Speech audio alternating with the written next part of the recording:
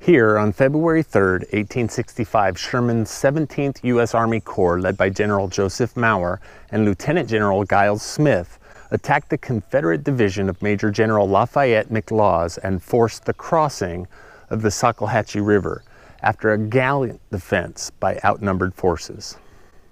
Hi, this is Rick Curtis, and this Leadership Minute is brought to you from Earnhardt, South Carolina, on the battlefield of Rivers Bridge.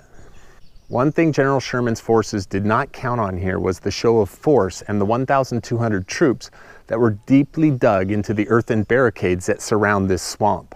While the defenses were significant, Sherman's forces sent men into the nearly impassable swamps behind me and surrounded Confederate forces on all sides. This confrontation was hand-to-hand, and it was brutal.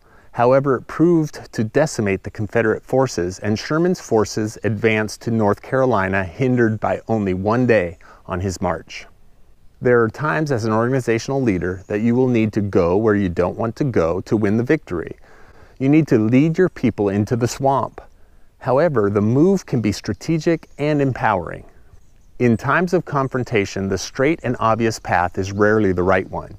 You need to think strategically, marshal the forces, ready them to go where others would not want to go, and make your advance.